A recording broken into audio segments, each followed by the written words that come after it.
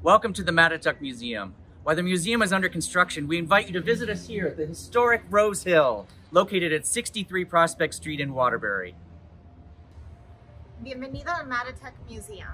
El museo está en construcción, entonces lo invitamos a visitarnos aquí en Rose Hill, una casa histórica ubicada en el 63 Prospect Street. The museum is scheduled to reopen on June 22nd. We will have limited access when we reopen, but we plan to offer timed entry tickets on our website. Your group of 10 will have access to the gallery spaces on your own for 40 minutes.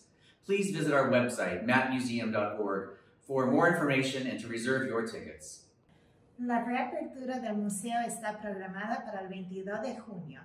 Tendremos acceso limitado al museo cuando reabrimos, pero planeamos ofrecer entradas a horarios determinados en nuestra página web. Su grupo de hasta 10 personas tendrá acceso a los espacios de exhibición para 40 minutos. Visite nuestra página web mattmuseum.org para obtener información y reservar sus entradas. I would like to begin with our land acknowledgement. The Mattatuck Museum, so called after the Eastern Algonquin name for the land on which it was built, recognizes that the land we interpret as the Mattatuck Plantation through our history mission is the original homeland of the Tunxis, Paugussett, Pequannock, and Potatock tribal nations.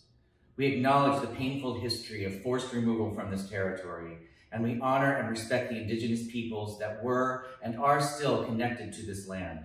We recognize the reverberations of colonialism past and present, and seek healing through this acknowledgement. Queremos comenzar con nuestro reconocimiento de tierras.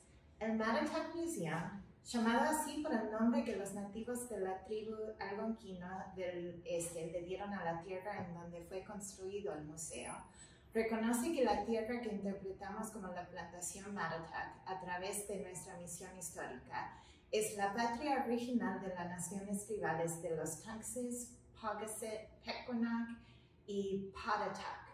Reconocemos la dolorosa historia de expulsión forzada de este territorio y honramos y respetamos a los pueblos indígenas que estaban y aún están conectados a esta tierra. Reconocemos las repercusiones del colonialismo pasado y presente y buscamos el restablecimiento a través de este reconocimiento. We are so grateful to Art Bridges for their loan of this remarkable work by the Kiowa cattle artist T.C. Cannon. This work, Grandmother, Gestating Father, and the Washita River Runs Ribbon-like, depicts the artist's grandmother pregnant with his father and the Washita River, which is in Oklahoma near where he grew up. Cannon's works use striking color relationships and emphasize the juxtaposition of Native culture and Anglo-American society. We have used this loan as a catalyst to exploring our vast collections of Native objects. Estamos muy agradecidos a Art Bridges por su préstamo de esta notable obra de arte del artista Kiowa Cattle T.C. Cannon. Esta obra, traducida a Abuela gestando papá y el río Washita corre como una cinta, representa a la abuela del artista embarazada con su padre y el río Washita en Oklahoma, cerca de donde creció el artista. Las obras de Cannon usan relaciones entre colores llamativos y enfatizan la juxtaposición de la cultura nativa y la sociedad angloamericana. Este préstamo ha sido el catalizador para explorar nuestras vastas colecciones de objetos nativos.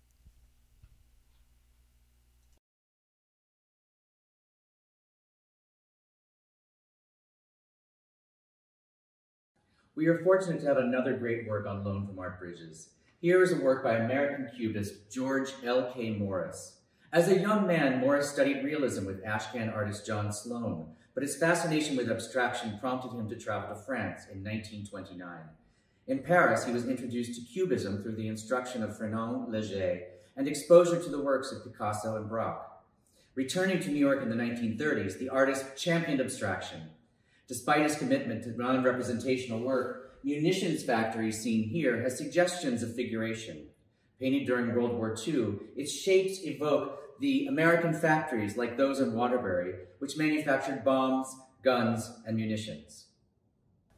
Somos afortunados que Art Bridges nos ha prestado otra gran obra.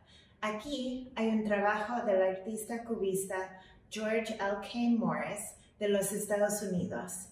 Cuando era joven, Morris estudió realismo con el artista ashcan John Sloan, pero su fascinación con la abstracción lo llevó a Francia en 1929. En París fue introducido al cubismo a través de la instrucción de Fernand Léger y la exposición a las obras de Picasso y Braque. Al regresar a Nueva York en 1930, el artista brilló. A pesar de su compromiso al arte abstracto, Fábrica de munición, esta obra, tiene sugerencias de figuración. Pintado durante la Segunda Guerra Mundial, sus formas evocan las fábricas de los Estados Unidos, como las de Waterbury, donde fabricaban bombas, armas y municiones. Meet Caroline Welton. This glorious portrait was lovingly restored in 2013 with the help of 88 benefactors. Carrie's family was the second notable brass industry family to live at Rose Hill. William Henry Scoville, founder of Scoville Industries, built the mansion but unfortunately died a few months after its completion. Carrie's father purchased the house a few years later, and she lived here for more than 2 decades until her own unfortunate demise while climbing in the Rocky Mountains. The house was later purchased by Augustus Sabin Chase, founder of the Chase Brass Company. It remained in the Chase family for almost 100 years. Aquí te presento Caroline Welton, una de las residentes de Rose Hill. Este retrato fue restaurado en 2013 con el apoyo de 88 benefactores. La familia de Carrie fue la segunda familia notable de la industria del latón que vivió en Rose Hill. William Henry Scoville, fundador de Scoville Industries, construyó la mansión, pero desafortunadamente murió unos meses después que la terminó.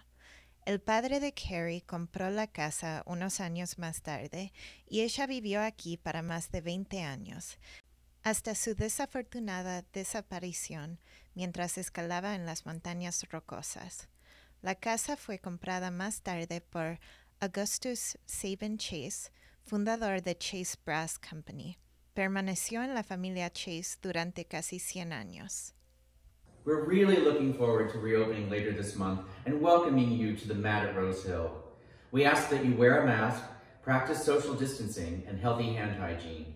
There's so much more to see, so we hope that you will visit and take advantage of the time to really look at the art and the objects, read all the labels, and enjoy the beautiful historic home. We also have a whole host of programs coming up this month that you can participate in virtually. Please visit our website, matmuseum.org, and follow the link to Mat at Home for activities you can do from your own home. Thanks for visiting with us today. You'll exit the building through these doors to your car. You're welcome to walk around to the front of the house to take in the view before you depart. We look forward to seeing you soon. Estamos entusiasmados para la reapertura del museo al fin de este mes. Tenemos muchas ganas de darle la bienvenida al mat a Rose Hill. Le requerimos que use una máscara, practique el distanciamiento social y use buenos hábitos de higiene de las manos. Hay mucho más para ver y esperamos que vengan a visitar y aprovechen el tiempo para mirar el arte y los objetos y disfrutar de la hermosa casa histórica. También tenemos varios programas este mes en los que pueden participar virtualmente. Visiten nuestra página web matmuseum.org y seleccionar la foto del Mat at Home para ver actividades que puedes disfrutar de tu casa. Gracias por visitarnos hoy. ¿Saldrás del edificio por estas puertas a tu coche? Si quieres, puedes caminar hasta el frente de la casa para disfrutar de la vista antes de partir. Esperamos verte pronto.